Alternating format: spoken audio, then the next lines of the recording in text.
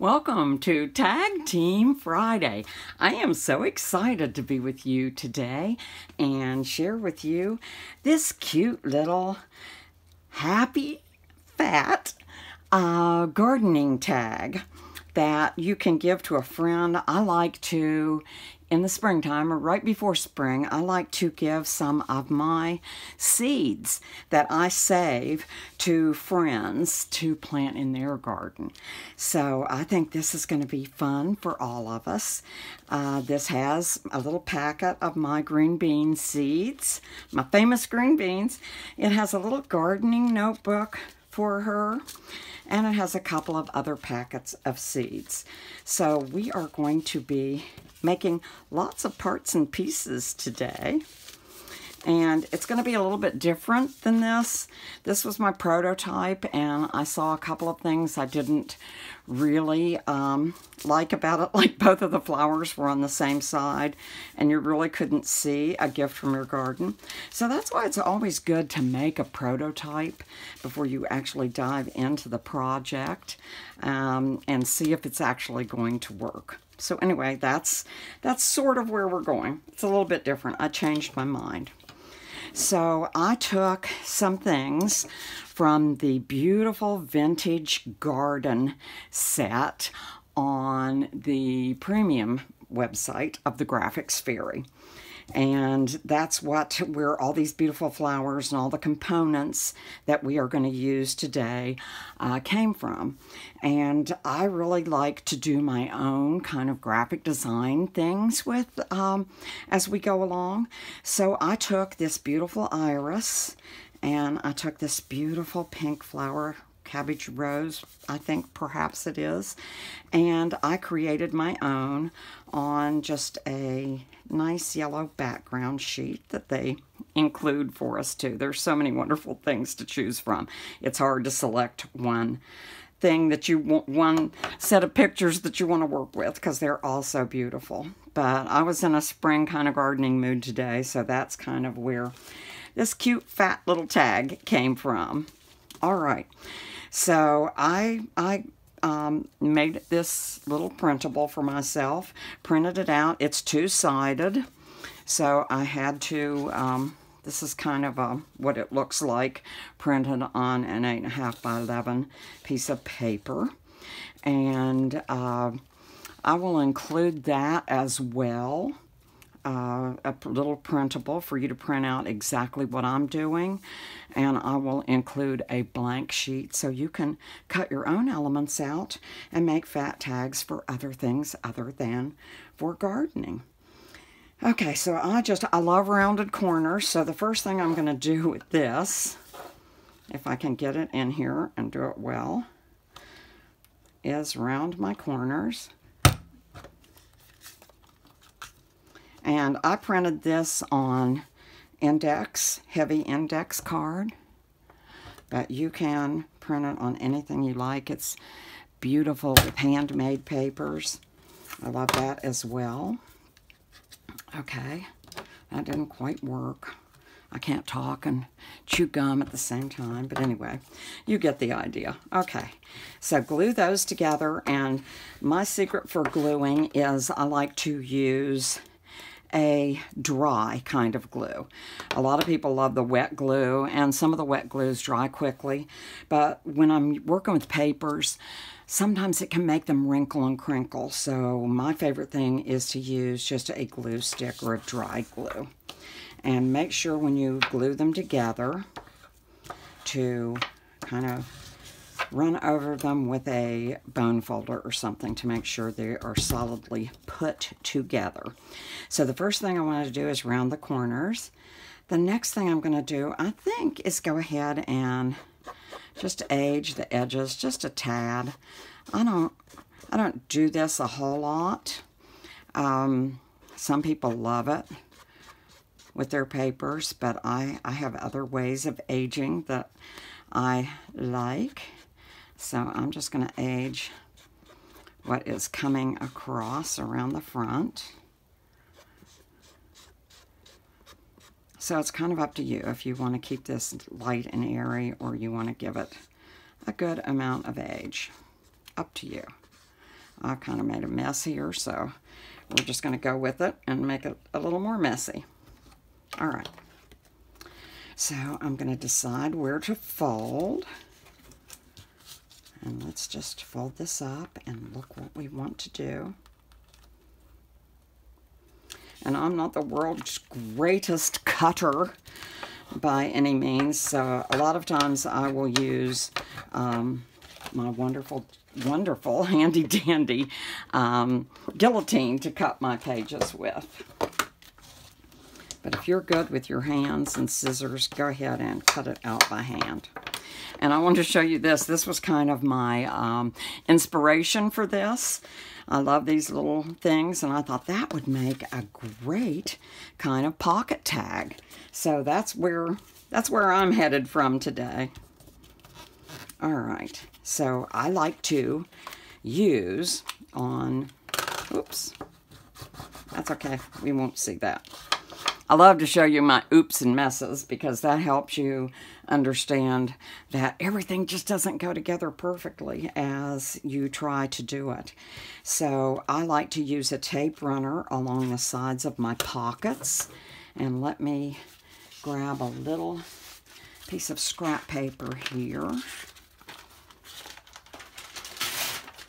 because you don't want to get this on your table. You don't want to get it on your hands. You don't want to get it on anything else. So I'm just going to run it right along here, and I'm going to scoot it over, way over, and I am going to come down like this. Always have something for your glue. Always have a piece of paper to put your glue on, and throw it away immediately so you don't get a mess. So let me fold this up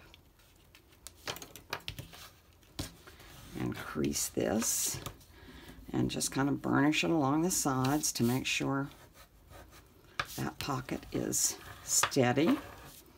If you're going to use something other than a cardstock or a heavy paper, maybe when you do this, just kind of stick your hand in the pocket and burnish those sides down so you have a little bit of room if you're going to put some, especially if something really bulky is going to go in there. So that's just a little tip and trick from me. For this, I think this is about 5 inches wide. So I am going to measure in the middle and go ahead and punch my hole. Excuse if I get my head in the way. That's a little bit over 5.5. So I left some edging on the side so that you can trim it down the side if you like. So 2.5, so let's just go kind of right there for our hole. And find my hole punch. I like to kind of do all this preparatory work first so that I have it out of the way. So let's get in here. Kind of eye that carefully.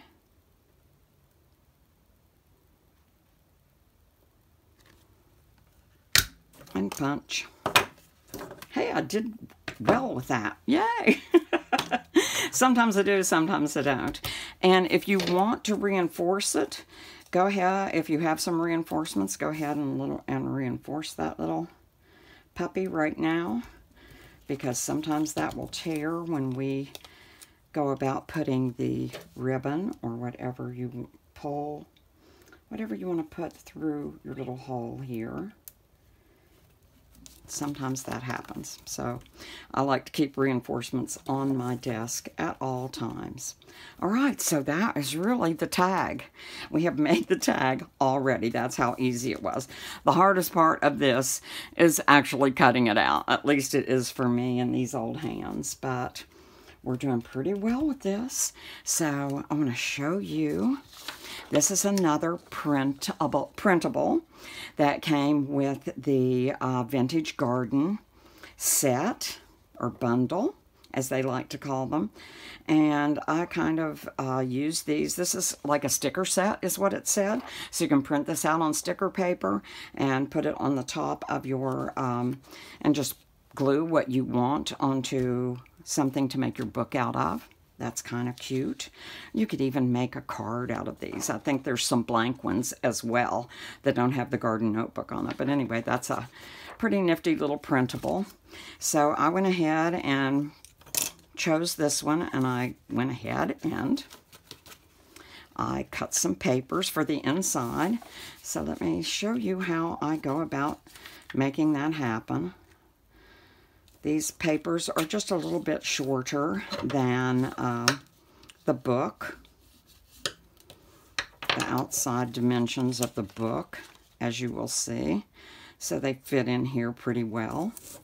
I'm going to show you a handy dandy, hope it works, trick of mine for doing these little books that, you don't need to sew. So let me make sure that I am on camera here.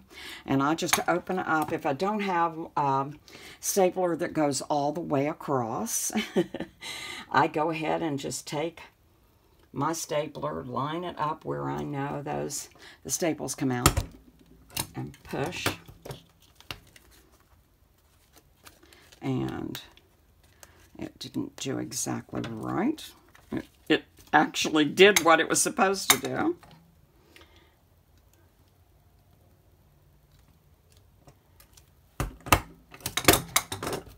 Sometimes it does, sometimes it doesn't. And since my desk is wood, whoops, that's stuck in there. Not a good thing, Rebecca. Let's try that one more time.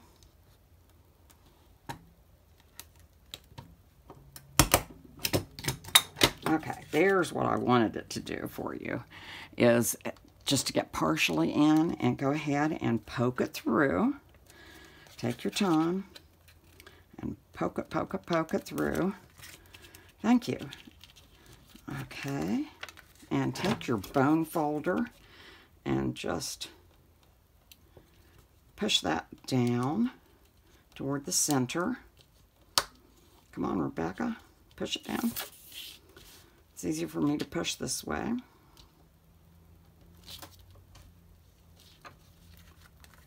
And push that side down. And then you've got your little booklet. Hopefully I've got a little booklet. Having all kinds of issues, aren't I? Okay, we're going to push that down and see what that does. It just closes it over. And that's a quick little way to make a book. Quick. Down and dirty way to make. And I think I'm going to buy a stapler with a longer reach. That might be a good idea, huh? All right, so there's my cute little garden notebook in there. Love it, love it. Let me get my stuff back. Make sure I'm centered again. Okay, so that works. And anytime you're making books, I love to make books. I'm from the bookery, so I love these little clips. That holds things in place while you do things like staple or sew. So get yourself some little clips that aren't too compression, so that you can do it without marring the pages. Okay, so let's go to our next little thing here. And it is this journaling card with a pocket. And that is what I used over here to put my green bean seeds in. So let me show you how I made that happen. So. Let me make sure that's in the right place. Sort of in the right place. It's kind of hard to keep your head out of the way when you're making videos because you want to just get in here and look real close, and sometimes that doesn't work well for the camera. So anyway, you score that and fold that, and I'm just going to fold this a hair, just a little bit, crease it, finger crease. Then I am going to go ahead and crease it with my bone folder.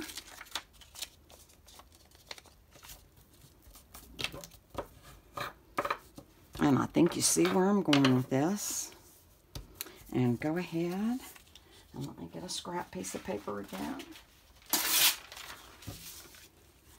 And I am going to put my tape runner on the edges here,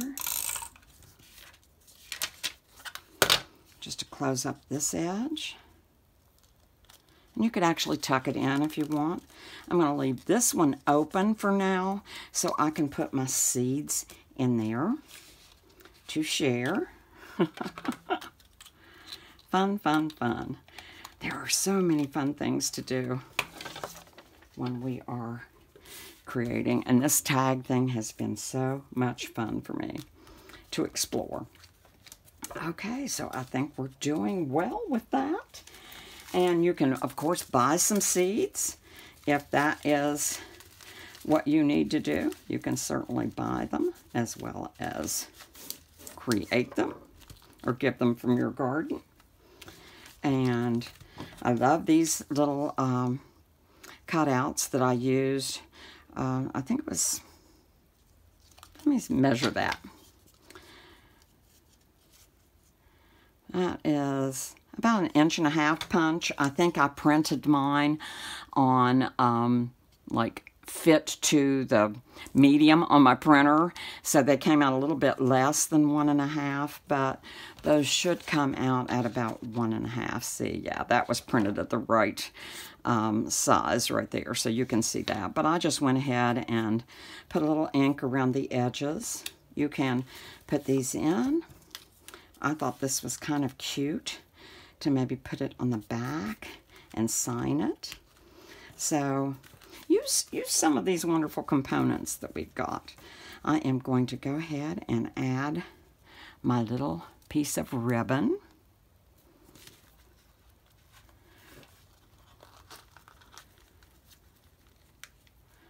And just put it in there, fold it over, open it up, and run the legs of the ribbon through, and then tighten it, hopefully without tearing up the actual card.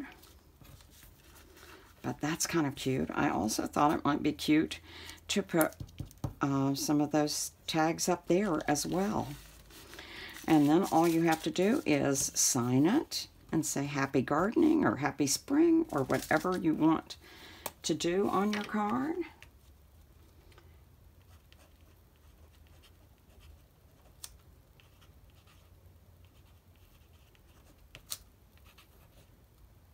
Kind of running out of ink here. And slip your wonderful little packets in there. And embellish it however you like. Kind of want them to see my iris there, so I'm going to kind of push this over in that direction. All right, so there you go. There's our wonderful, fat, juicy pocket made with our vintage garden set from the Graphics Fairies Premium site. I hope you have enjoyed this, and I look forward every Friday to see the tags that the tag team is making. They're all just more ingenious than the last. So I love that. I love Tag Team Friday. So this is Rebecca, and I'm signing out for now. May joy be with you all.